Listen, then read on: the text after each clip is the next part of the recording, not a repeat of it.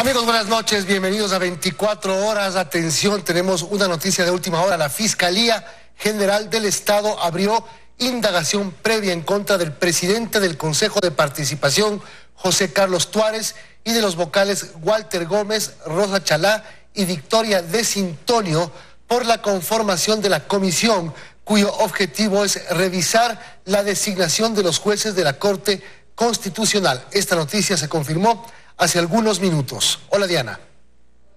Hola, Milton, amigos, buenas noches. Asimismo, la jueza Irene Pérez, de la Unidad de lo Penal de Pichincha, aceptó el pedido de medidas cautelares en contra de la conformación de esa comisión especializada.